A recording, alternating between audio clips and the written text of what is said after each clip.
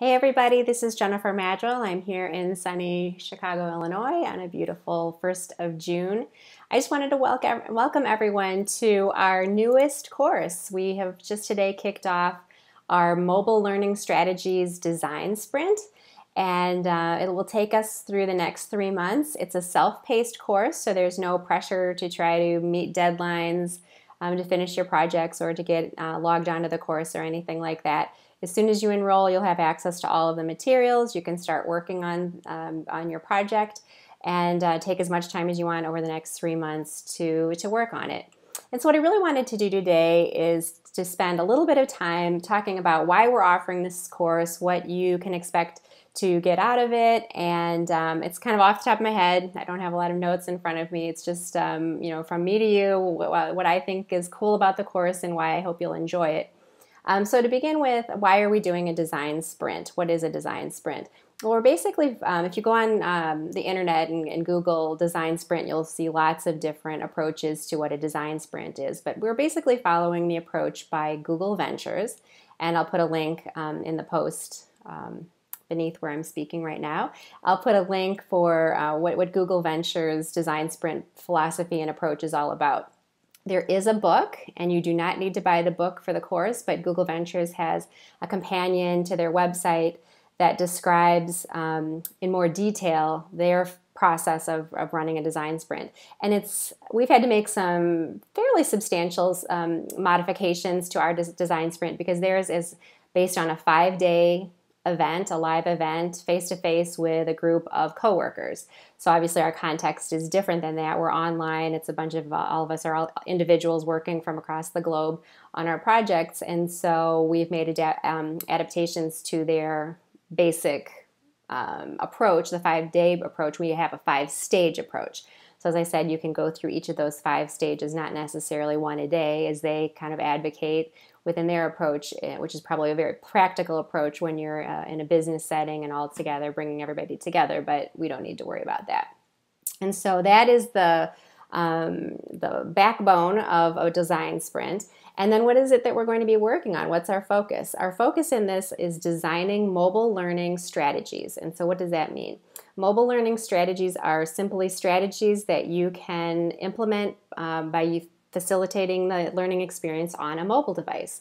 So most likely those in the class will be using a smartphone, and another thing to talk about before we get too far is this class is not a development class in terms of you're not going to be developing mobile apps. So instead you'll be taking off the shelf or out of the App Store or out of the Google Play Store, or whatever mobile device you're using, whatever apps are already available and there for various purposes, we're going to spend our time figuring out how can we take those off-the-shelf apps and figure out a way to use them in a learning setting. And so most of the audience that we're targeting, again, this is Designers for Learning, so it's a service learning experience. So we're, again, targeting our favorite group, our adult basic education instructors and learners. And most of, you'll see within the course, there's a lot of literature that we've provided to show that the majority of our target learner population has a smartphone, and if not a smartphone, a cell phone. And so the fun part of what we're doing this summer is trying to think about, again, I'm sorry, I'm in the United States, so here it is this summer, from July till August. So what we're hoping that people will do take this opportunity over this summer is to get creative and think, okay, how can we reach this audience of learners who may or may not have access to a computer at home or one that they can access through work, maybe don't have the greatest internet connection on that computer, but they probably have a mobile device in their pockets. How can we leverage that opportunity to be able to facilitate learning experiences? And so that's the premise of our design project.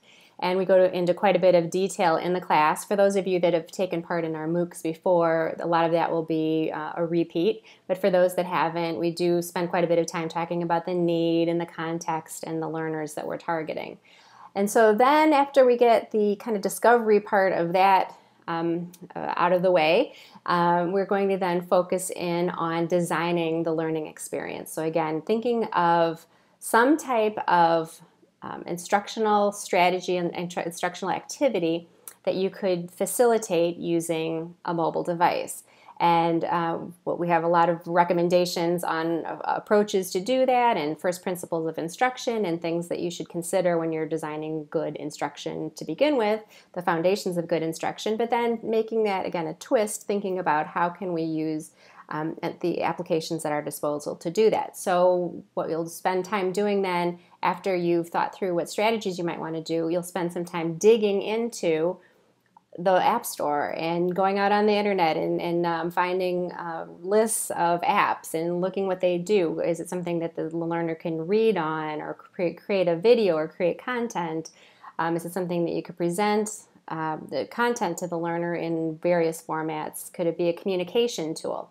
And after you've gone through that process of kind of exploring what's out there, then you'll put pen to paper and create a storyboard of your learner experience, which you'll then prototype into learning materials.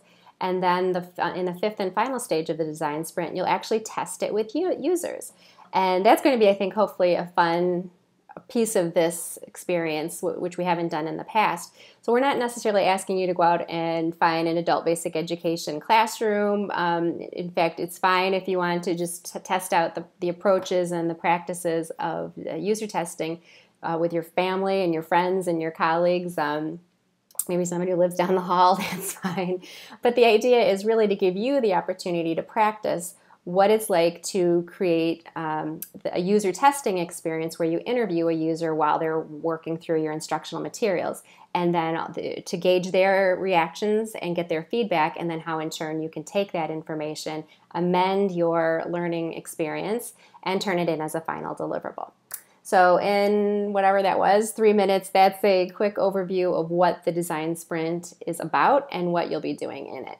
And then another thing that we've really tried to do, we get a lot of requests, or when people are approaching us for finding out what's Designers for Learning all about, a lot of people are pretty intrigued by the opportunities to network with other instructional designers, or folks who are maybe accidental instructional designers and don't have a formal background in it but are doing the job.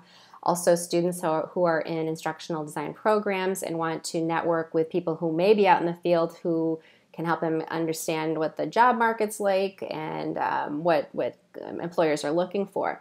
And so we've set up within the course, we're using some of the apps that you may or may not be using as part of your design. We're using those apps as part of our course. So for example, let me see my list over here that I have written here. I don't want to miss some of these that are kind of fun. We'll be using Slack.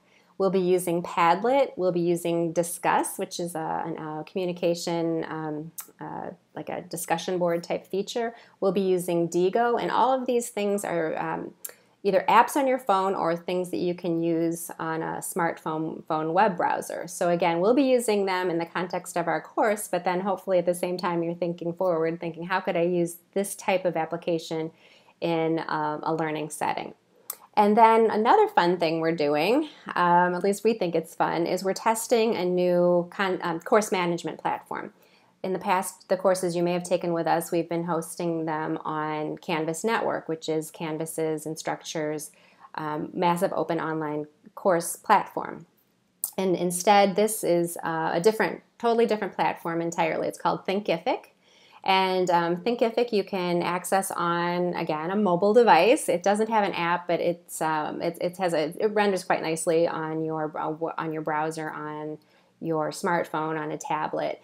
And so, again, in the spirit of let's practice what we will one day hopefully use in our own practices, we're using Thinkific as a way to host our course and also give you a peek behind the curtain of what it might be like for you to host your own course using a platform like Thinkific. And there are many, many, many of them out there. In fact, when we started our design of this course, we looked into many, many of them, and I think we would have been probably equally happy whether we went to Teachable, or there's a whole host of them, which we can get into at another time. But long story short, we are settled in on Thinkific for this course, and we really look forward to your feedback as a student, and also having, again, those your instructional designer glasses on at the same time, thinking about how this works as a course management platform. And then the only thing else I really wanted to talk about before I turn off this recording is I do want to make sure that you feel comfortable going out on all of our social media platforms. We have a Facebook group, we have a LinkedIn group, we have a Google Plus group. We also have a hashtag for this course, this experience, called hashtag mobile sprint. So mobile sprint, all one word. And so if you use Twitter or you're out on social media and you want to tag what your thoughts are back to this course, that's one way to do it. And then the last thing I want to talk about is we will be having a few ad hoc live sessions. They're not scheduled right now. I'm just going to kind of test the waters and see how things are going as far as people needing help or seeming like people want to kind of reach out and share and compare ideas. When we sort of start to sense people are moving through the course and have things that they want to talk about, we'll go ahead and schedule some open houses. They're not going to be formal. They won't be lectures by any means at all. It'll be just opportunities to fire up our Zoom installation where we can have about 100. We have 100 seats, so we can have up to 100 people. Well, I'll never get that many, I don't think. I don't think we've had one that large, maybe ever. But we'll turn on Zoom and just let everybody have a chance to talk to each other. And like I said, we'd like to schedule a few of those over the course of the summer as things progress. And with that, I just want to take one last opportunity to thank everybody so much. We are so happy that people are participating with us, and we're getting a lot of traction in our courses that we're putting out. I just crunched some numbers this week, and we've had over 4,200 enrollments in our last 3 courses that we've offered, which is just phenomenal. So thank you very much for everybody who has enrolled. And of that, it's about 3,500 individuals. So the cool part of that is, of that 3,500, you're signing up for multiple courses, which is great because we really haven't changed them. The first 3 courses we offered, we really didn't change all that much.